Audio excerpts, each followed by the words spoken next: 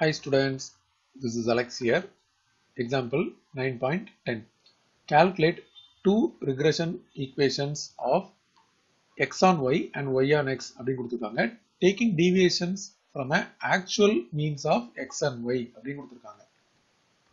So first நம்ம இந்த values எல்லாம் வந்து ஒரு டேபிளா லிஸ்ட் பண்ண போறோம். So x and y அப்படின்னு எடுத்துக்கிட்டு price கொடுத்திருக்காங்க, amount demanded கொடுத்திருக்காங்க. So capital X capital Y எடுத்துக்க போறோம். So இதோட summation கண்டுபிடிக்க போறோம். So இந்த x values எல்லாத்தையும் ஆட் பண்ணா நமக்கு 78 வருது. அதே மாதிரி y values இது எல்லாத்தையும் ஆட் பண்ணும்போது 246 வருது. So இதுல இருந்து நம்ம x bar and y bar நம்ம கால்குலேட் பண்ண போறோம். So x bar அப்படினா sigma x by n. So 78 divided by 6 which is 13. அதே மாதிரி y bar அப்படினா sigma y by n. So 246 by 6 இது வந்து 41. So இப்போ நமக்கு வந்து கொஸ்டின்ல taking deviation from actual means of x and y அப்படின்னு கொடுத்திருக்காங்க. So நம்ம வந்து நியூவா ஒரு x value ஃபார்ம் பண்ண போறோம். அது வந்து x minus x bar 13 எடுத்துக்க போறோம். அதே மாதிரி y வந்து y minus y bar 41 எடுத்துக்க போறோம். And as usual நமக்கு x square வேணும், y square வேணும், அதுக்கப்புறம் xy வேணும். So இந்த டேபிளை வந்து நம்ம இப்போ கால்குலேட் பண்ணி இதை ஃபில் பண்ண போறோம், இந்த வேல்யூஸ் எல்லாத்தையும். இப்போ ஃபர்ஸ்ட் நம்ம வந்து x வந்து ஃபில் பண்ண போறோம். ஸோ x அப்படின்றது நம்ம இங்கே x minus 13 அப்படின்னு போட்டுருக்கோம். ஸோ 10 minus 13 minus 3 வரும். 12 minus 13 ஸோ minus 1. அடுத்து 13 minus 13 0. Again 12 minus 13 so minus 1. 16 minus 13 3. அப்புறம் இது வந்து 2. ஸோ இதை நம்ம ஆட் பண்ணா டோட்டலா இங்க 0 வருது. அதே மாதிரி அடுத்து பார்த்தீங்கன்னா y minus 41 இருக்கு. So 40 minus 41 so minus 1. 38 minus 41 minus 3. 43 minus 41 so 2. 45 minus 41 4 minus 4 அடுத்தது 2. ஸோ இதோட வேல்யூ ஆட் பண்ணும்போது 0.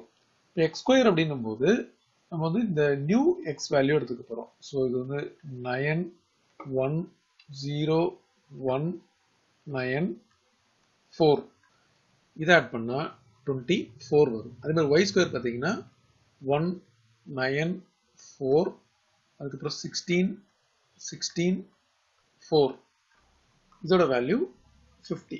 இப்போ x into y அப்படின்னும் போது இது ரெண்டுத்தையும் மல்டிப்ளை பண்ணணும்.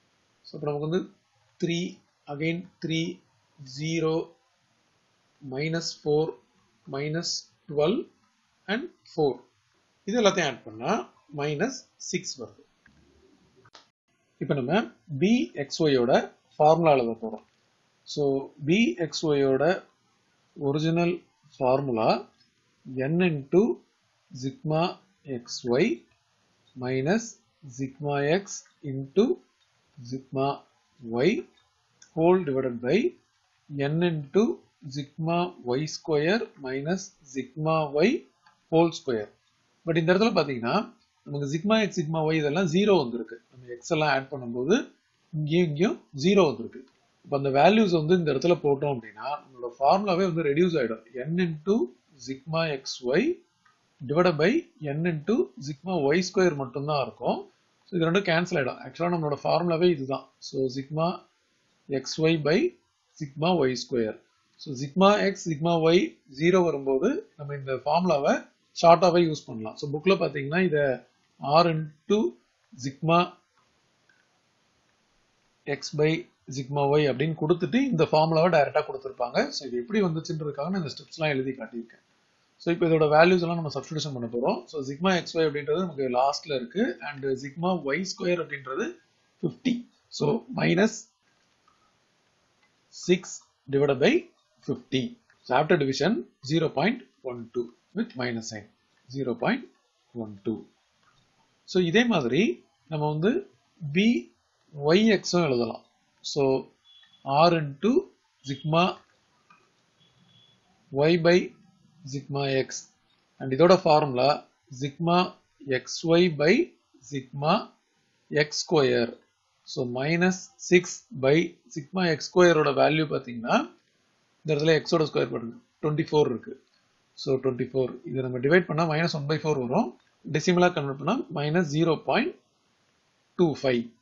இப்போ அடுத்தது நம்ம regression equation of X on Y கண்டுபிடிக்க போகிறோம். ஸோ இதோட ஃபார்முலா பார்த்தீங்கன்னா x minus x bar equal to bxy into y minus y bar. So இது x minus already x bar ஓட வேல்யூ நம்ம இங்க போட்டிருக்கோம் 13 equal to bxy ஓட வேல்யூ நம்ம இங்க கண்டுபிடிச்சிருக்கோம் minus 0.12 into y minus y bar அப்படின்றது 41. So இதை நம்ம simplify பண்ண போறோம். So x minus 13 equal to minus 0.12y plus இது multiply பண்ணா 4.92 வரும். So 4.92. 13 வந்து நம்ம other side எடுத்துக்கணும். அப்போ x is equal to minus 0.12y plus 13 add பண்ணும்போது 17.92. So ஒரு equation கிடைச்சிருக்கு. இப்போ இதே மாதிரி regression equation of y on x. So இப்போ இதோட ஃபார்முலா பார்த்தீங்கன்னா நம்ம y minus y bar equal to byx into x minus x bar அப்படின்னு எடுத்துப்போம். So y minus 41 equal to minus byx இங்க இருக்கு 0.25 into x minus 13. இதை நம்ம உள்ள மல்டிப்ளை பண்ணணும். So y minus 41 equal to minus 0.25x plus இது multiply பண்ணா 3.25 வருது. இது அந்த பக்கம் போயிடுச்சுன்னா இது ஆட் ஆகும். So y equal to minus 0.25 plus 44.25. So நமக்கு இன்னொரு ஆன்சரும் கிடைச்சிச்சு. That is regression equation of y on x. So இங்கே x எடுத்துக்கணும். So y equal to minus 0.25x plus 44.25. அடுத்தது கொஸ்டின்ல வந்து இன்னொரு ஒரு பார்ட்டும் கேட்டிருக்காங்க. Estimate the likely demand when the price is ₹20. So price வந்து 20 இருக்கும்போது இந்த டிமாண்ட் வந்து எவ்வளோ அப்படின்றத கேட்டிருக்காங்க. ஸோ அப்போ நம்ம வந்து when x equal to 20 y என்ன அப்படின்றத கண்டுபிடிக்க போறோம். ஸோ அதுக்கு நம்ம எந்த ஈக்குவேஷன் எடுத்துக்கணும் அப்படின்னா இந்த ஈக்குவேஷன் எடுங்க. ஏன்னா இங்கே தான் நம்ம x எடுத்துக்கிட்டோம் y கிடைக்கும். ஸோ அப்போ y வந்து minus 0.25 into 20 plus 44.25.